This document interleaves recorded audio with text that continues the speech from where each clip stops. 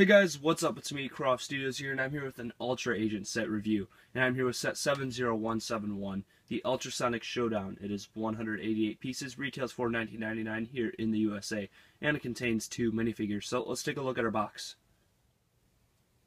Here's the box included with the set right here. As you can see, you get the set on the front, and I'm at 187 pieces. And when you go onto the back right here, you can see just basically the features and stuff that come in the set. In the set, you get one instruction booklet right here, and when we go to the end, we get a couple of advertisements right here. Right here on this page, you get basically an advertisement for some of the other sets that came out, which is pretty cool. You get a online game type of thing right there. Right here, you get some of the Technic sets that are out. Actually, I've never seen one of these ads. And you can see right here, you get a Lego Club ad, and then on the back, you get the Evil Green Ninja of Doom. Here are the extra pieces included in this set. First up for figures is Curtis Bolt right here, and he is an Ultra Agent right here. As you can see, you get some leg printing on him and some torso printing, not really too much. They're pretty cool looking though. I really like to look at that gray, blue, and black combination right there. And you can see his gun right there. I don't normally like these guns, but for agents, I'll accept it. And I also like that it's in a white color, which is cool. You can see his face right there. It's kind of a smiley face. I don't like that face very much. Definitely, like I said, the gun is cool though. And when you go into the back right here, you get a cool back torso right here as well. It looks like a spine type of look, and I like his hair as well. And when you take off the hair, you get right here, you get a double-sided head, which is a little bit better. So pretty nice minifigure, except for the head. I don't really like the head that much, but other than that, he's a cool figure. Second up for figures is Professor Brainstein right here, as you can see. And his legs are kind of like these weird spider-looking legs. They have these cool pieces on them. I like that piece. One thing I hate about this figure, though, is this piece that they put at the bottom. Whenever you're playing with it, it falls off. So honestly, I'm just going to take it off when I'm showing this, because it'll probably fall off by itself. You can see right here, I really like the little walkie-talkie that it gets. It says Mission right there, and it shows a guy in a white hood. Kind of looks like Pythor to me. You can see his torso printing right there. It's pretty cool looking. It kind of has like a little professor look to it. And you can see that weird hat piece right there, which is really cool looking. He gets a stud shooter right here, which is pretty cool. You can see his face right there is a really angry face with some red eyes. And when you go into the back right here, you can see the back piece right here that just basically holds onto the gun. Not really too much going on back here. You can see the head piece right here. Looks really cool. I love the helmet. And you can see that this is a pink color, actually, if you didn't know. Kind of looks orange when you're looking through here, but when you actually take it off, it's pink. And I really like this hat piece as well. You can put studs on the side of it, do whatever you want with it. So let's take a look at his back printing. Here's his back printing right here, and as you can see, he was obviously an agent before this, and he was kind of like a doctor there, I'm guessing, or something like that. But you can see, obviously, he's turned evil. Alright guys, now into the vehicle included in this set.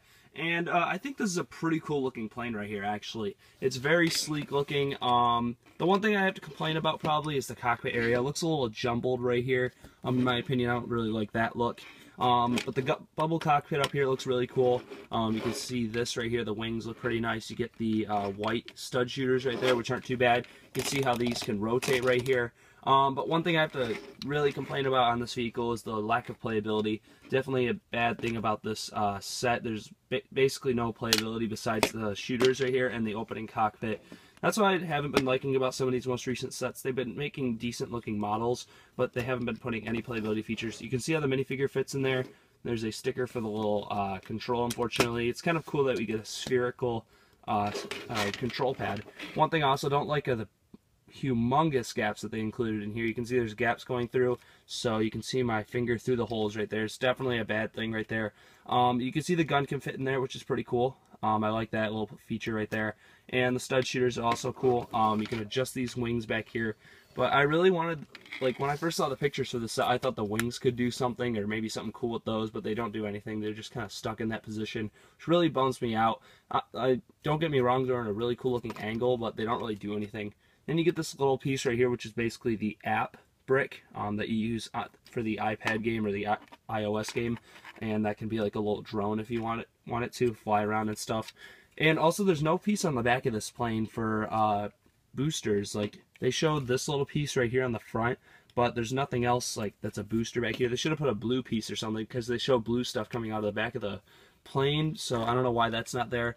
So I'm kind of disappointed with this plane, actually. It's cool looking, don't get me wrong, but it just doesn't really have many playability features, and there's not really much to it. So, yeah, that's basically it. Let's go on to our ratings. Alright guys, now onto the rating on this set. The set overall isn't too bad, I just don't like how the vehicle can't move its wings or anything. The back two can be adjusted, but those are just small little wings that can be adjusted. There's not really too much to those. One thing I don't like is there's no booster on the back. You can see that they have a booster design going back here with some blue stuff coming out of it, even though they didn't even put a piece back there. You can see the front right there. I mean, the figures in the set are very good, I have to admit that. Just the vehicle is disappointing, even though it looks really sweet. And also that piece in the bottom of the Brainiac Doctor falls off, and I mean, it's just not, it doesn't have much to it. It just doesn't have that, it needs something to make it a lot better. I'm going to give this set a 7.7 out of 10. It's not really a great set. Honestly, I mean, it's just kind of boring in my opinion. I mean, they could have made a vehicle a lot better than this, and I feel like they just kind of threw this together as kind of another set to add in, and I feel like it could have gone somewhere a little bit better than this, and they could have added a lot more stuff to this, but it just didn't really have a lot to it. It just needed something more, and also, it's just kind of a boring set. I don't really know what else to say. So that's basically it for my rating, and basically it for the review. Hope you've enjoyed. Make sure to comment and subscribe.